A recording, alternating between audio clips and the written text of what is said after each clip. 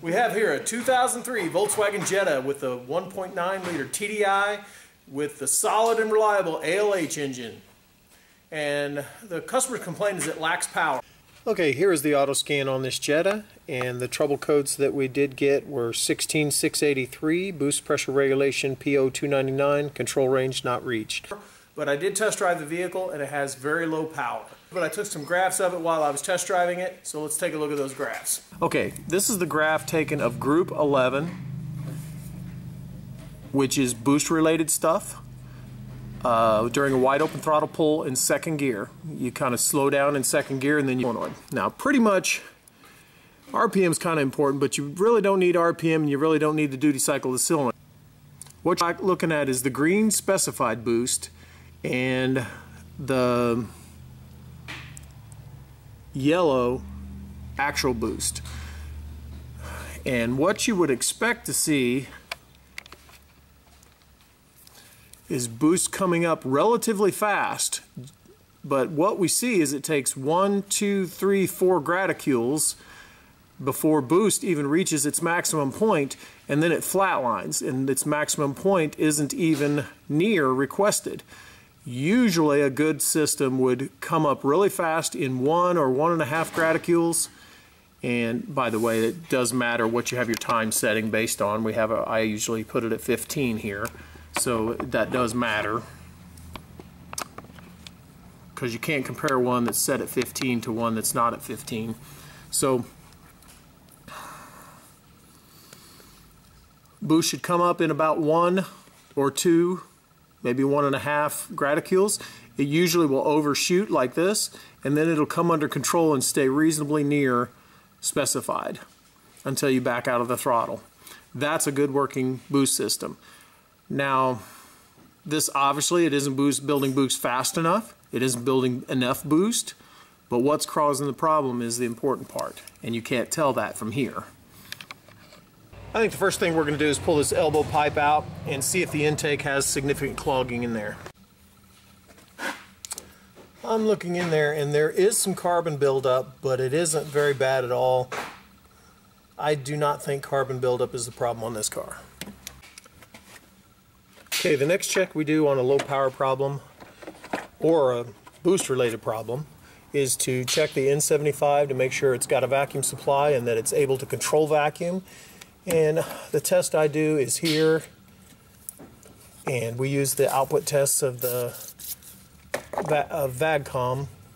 We use the output tests of VAGCOM in order to check that. Okay, you have to have the engine running in order to do an output test on an ALH.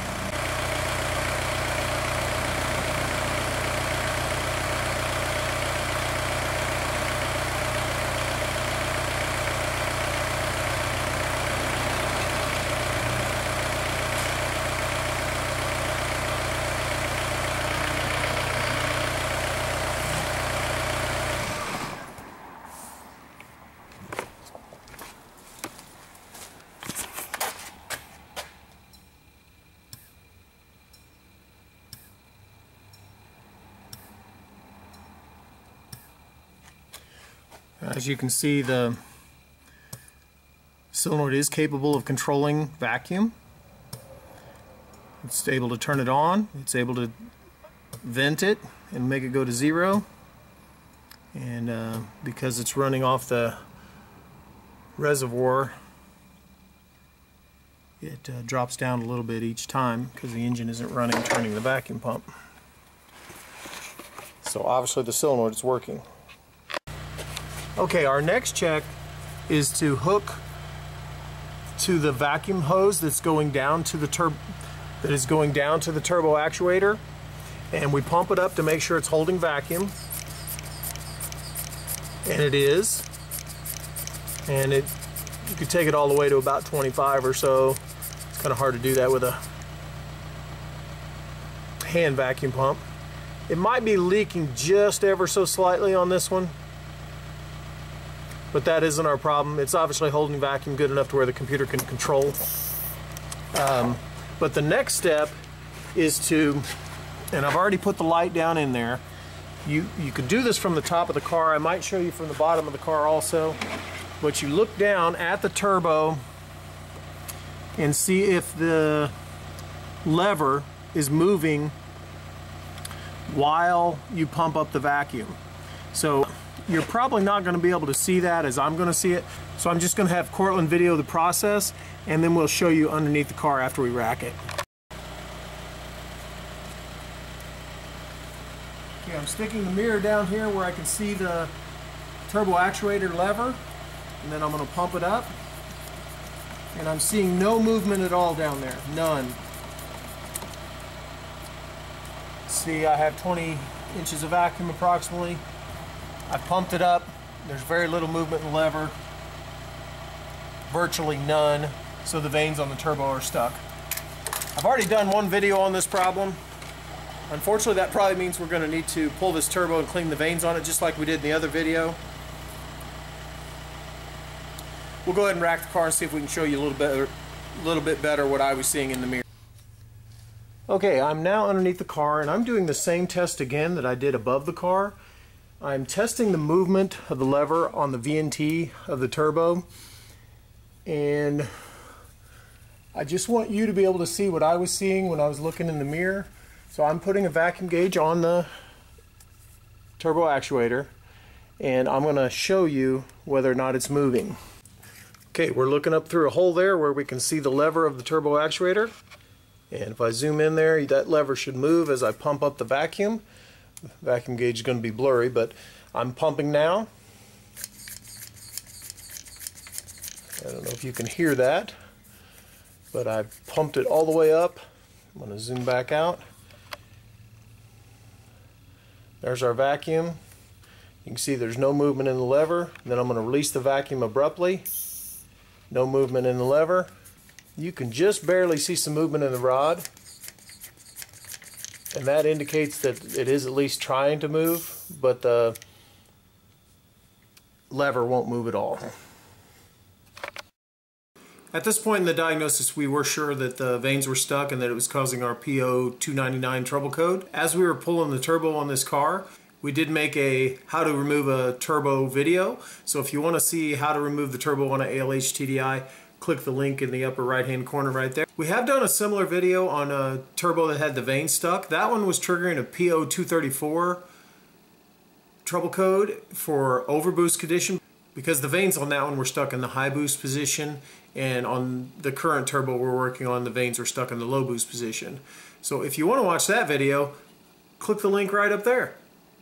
And okay, we did have to use our rosebud tip on the torch in order to heat this. We could not get it to tap out. If you want to know the technique for getting this out, see my other video, linked to in the cards up there. But we did have to heat this all the way around here in order to get the thing to come out. The funny part about it was we were tapping on it, didn't put a lot of effort into it, but we were tapping on it, it would not budge. We put some heat around the outside. First tap, it just fell out of the hole. So definitely, if you can't get this out, apply heat. Don't butcher the thing up by beating the crap out of it. And you're probably not going to get it with a propane torch. You probably need a real oxyacetylene torch in order to do it. Maybe with a rosebud tip too, due to the size of the object that you're working on. Anyway, I'm trying to demonstrate here that the ring is seized. So these are the levers that operate the vanes, and those are the vanes right in there. This is all just a side note. Done. Cut. Got it nice and freed up.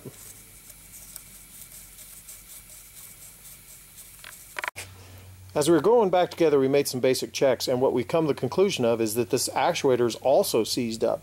I demonstrated earlier in the video that the vanes were stuck. The lever would not move that actuates the vanes, but this actuator is stuck also. Can you get that in the shot? Go ahead and pump. You can see there, he's pumping the vacuum pump up, but there is no movement in the arm there. So go ahead and release it abruptly. See, it just barely moves. So this is locked up also, and this is a common scenario when there's, like, if there's no vacuum to the actuator, then the actuator doesn't move and the driver keeps driving it that way, then the vanes never move, so they carbon up real bad and they stick in that position. Or if the diaphragm's bad inside the actuator, then once again the vanes never move and they stick in that position. In this situation, the diaphragm's not bad, the vacuum was hooked up, but it's actually seized up right in there, so it never moved, and then the vanes stuck. So we put a new actuator on. Luckily we are a TDI specialty shop and we keep that actuator in stock. And he's gonna, can you get that? Yeah. Pump that up there,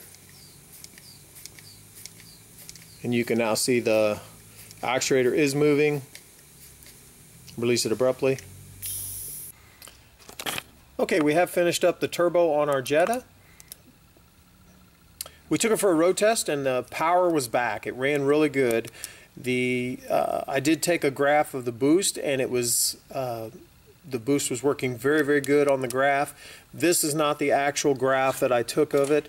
The customer was wanting their car, and I was in a hurry and stuff, and I didn't have time to save the graph and take a video of it and stuff. But this is a graph that I had on file of very, very good working ALH boost control. And you can see here that actual boost comes up, it overshoots specified boost, and then it comes under control nearly perfectly on this one.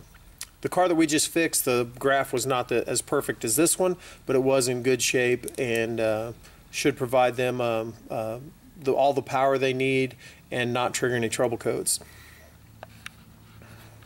Now let's compare this real quick to our other graph that we took of that car beforehand. You can see on this one, specified boost comes up, but actual boost doesn't come up. It comes up very, very slowly, taking 1, 2, 3, 4 graticules to get that high, and that is a problem, and that will trigger a low boost trouble code, or maybe even the low boost trouble code triggered because of this boost never reaching specified. So once again, our good working one literally comes up into full boost and overshoots within 1.5 graticules, and that is of course with the pixel shift set at 15. So I'm going to call this a fix. If you learned anything from this video and you would like to contribute to the continued production of these videos, then find the donate icon on my website, and don't forget to click like and subscribe. I got the good stuff now. No virus for me. If you want to watch a cool video, watch the Millennial versus Boomer video here. And here's another good video you could watch, and don't forget to click the subscribe button.